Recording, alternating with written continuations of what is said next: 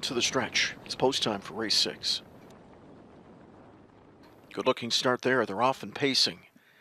And a line of horses off the gate vying for that top spot. Farmer's Tan involved early. Down the center, Legal Better. Stacked up wide, Julerica.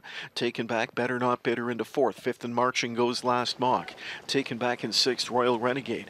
7th away from the pole position, Perch. He left out Sea Laird. And the early trailer is Here's That Man Again. So into the turn they go. Rail control for Legal Better. He's willing to give it up. Julerica, the even money favorite, sweeps by. Here's Long Shot, Last Mock, begging for backstretch mercy as they cut a quarter in 28-1.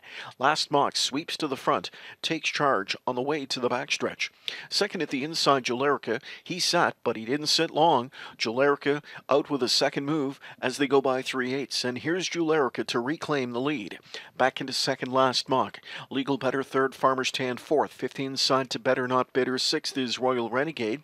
Sea Laird continues 7th, and underway from 8th goes Here's That Man Again. They've chopped out a 57 second half. Second quarter is 28-4. To the final turn they go. Julerica at even money on top. Last Mock second. Legal Better fires out of third. He's first over and driving.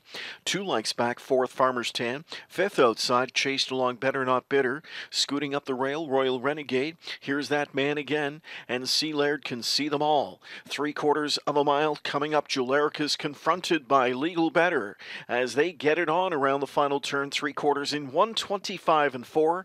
Julerica's at the rail. Legal Better on the outside, trying to collar him. In behind him is Last Mock. Farmer's Tan swings wide for the drive. They're in deep stretch. 1/8 of a mile to go. Still there, Julerica. Legal Better on the outside, still into attack mode. Legal Better, Julerica finding more. Julerica at the inside. Legal Better on the outside's been rebuffed. It's Julerica to win. Julerica by a length and a half. Legal Better was second, Last Mock third, Farmer's Tan 4th in 1:54.